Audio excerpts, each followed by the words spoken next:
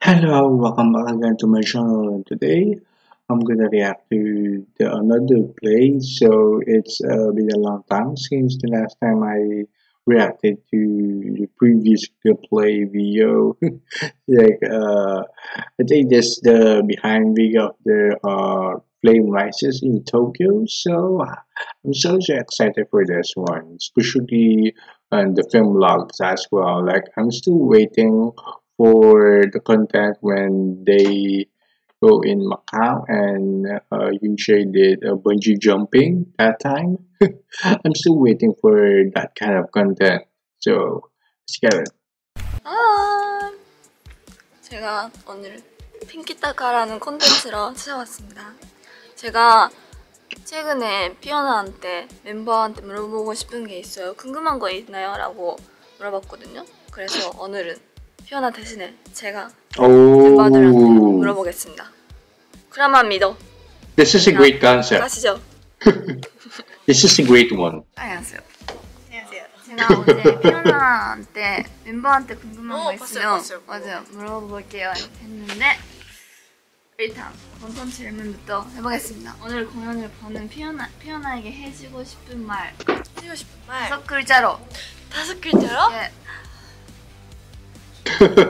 행복해길 하트. 오. 행복하길 하트. 네. 채연 씨. 네. 오늘 공연을 보는 피오나에게 해주고 싶은 말 5글자로. She's just passing by. 5글자요? 예. 야, 가보자고. 와우. 오늘 공연에서 집중해서 봐줬으면 좋겠는 무대. 오. 제스처로. 제스처로? 네. 제스처로요? 네. It's making harder for Jua. 그러면 아침에 일어나서 가장 먼저 하는 것은 오늘 뭐 했어요? 알람 몇 번 맞췄어요 오늘? 한 번으로 일어났어요? 뭐 일어났죠? 수가 없잖아요. 한 진짜 10개 정도 해요. 10. 네, 일어나는 생각이 없어요. It isn't like 5 alarms isn't enough for her. It's 10. I think it might be exaggerated or it's really a real thing that she really set 10 alarms. 10분, 그러니까 뭐 예를 들면 30분에 일어나야 돼. 그러면 몇 시부터? 30분에 일어나야 되는 거면 약간 40분 전부터 10분, 5분씩 40분 전? 오늘은 좀 늦게였어. 아, 뭘. 그러면 최근에 꽂힌 간식은? 간식, 아사이보? 요즘은 근데 그거 간식이 아니잖아, 밥이잖아 저한테는. 근데 약간 간식 느낌, 약간 가벼운 밥, 아사이볼? 느낌, 아사이볼. 추가로 뭘 해요? I'm curious about that. 꽃, 블레노라랑 아몬드, 그리고 코코넛 파우더 같은 거 완전 맛있어요. 쯔아픽 네, 였습니다. 추천. 핑키타카 키타카? 첫 게스트 쯔아시 수고하셨습니다. 바이바이. Good one. Good one. Huwag iskip ang laban para sa paglaki. Bigyan siya ng Bonakit Preschool 3 Plus. Clinically Might be Eugene? Or Yunche? Oh, Yunche! Oh my god. This hairstyle. She hated this one. She hated this one. But it really looks so cute on her. 우후! 연결을 했다. 오늘 공연에서 집중해서 봐줬으면 좋겠는 무대. 제스처로. 무대? 예. 에? 내가 모르겠어. 다 똑같아. 쯔아도 그거 였어. Wow. The telepathy. 쇼시스 말하는 거 아니야? 맞아. 불프레. 왜요? 귀엽잖아요. 뭐라고요? 귀엽잖아요. 아니에요. 끝이에요? 아니에요. Oh my god.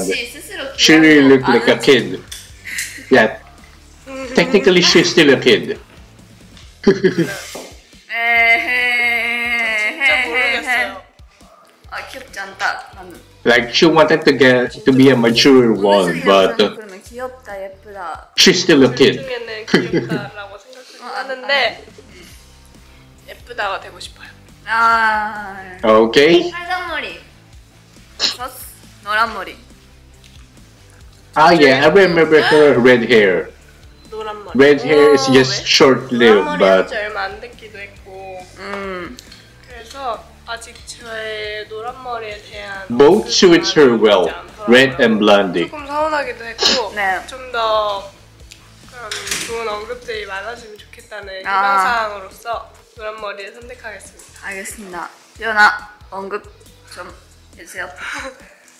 바이바이. 끝이에요? 아, 네, 끝이에요. 바이바이. 땡기다 가. 이따가 오늘 공연을 보는 피아나에게 해주고 싶은 말 5글자로. 5글자로 예. 소리 질러줘. 오호. Ooh. 네. 다음, 오늘 공연에서 집중해서 봐줬으면 좋겠는 무대 제스처로 해주세요. 제스처? 예. Ah, yeah, yeah. 혹은 추천곡. No sense, yellow. 추천곡.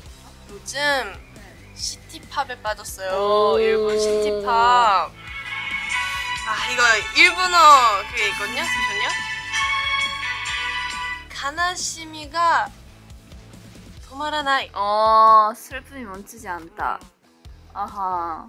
근데 그 시티팝 가사를 보니까 대부분의 가사가 뭔가 사랑이 끝났는데 그 맞아, 사람을 맞아, 뭔가 맞아. 그리워하는 그런 마음이 되게 많더라고. 스티팝은 약간 그런. 그런 감성인가 봐. 맞아, 맞아. 뭔가 이동할 때 딱 아, 이렇게 근데 보면서 그러겠다. 흥견이란 풍경이 너무 잘 어울려서 요즘 특히 일본에 와 있으니까 더.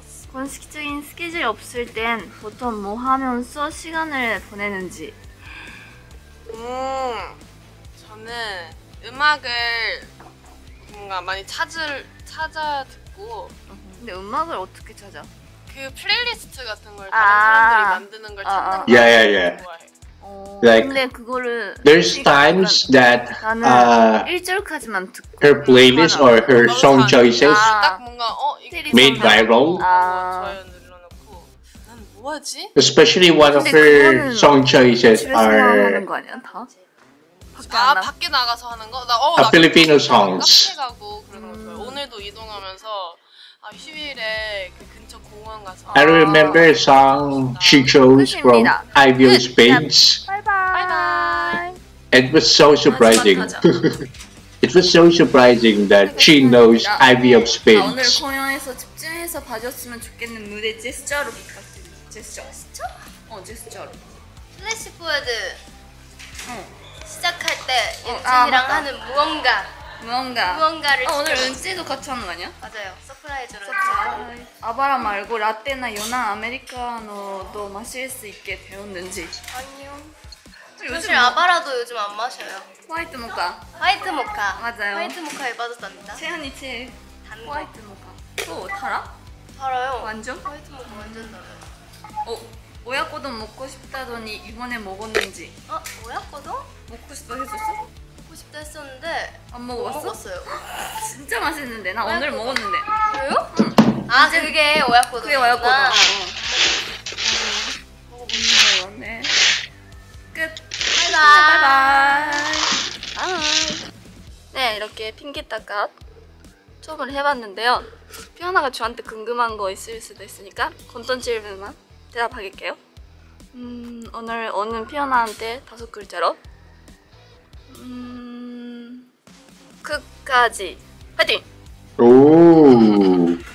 하고 오늘 집중해서 봐줬으면 좋겠는 무대는 오늘 제가 포니테일을 했기 때문에 그게 이유가 될지는 모르겠지만 녹음하러 하겠습니다.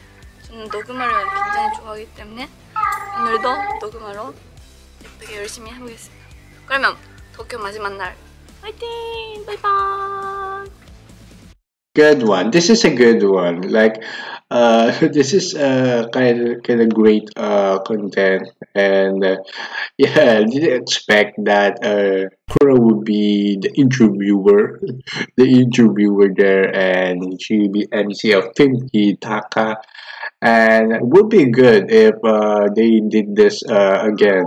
But this time it's another MC or just a rotational MCs and just asking the other members the new sets of questions.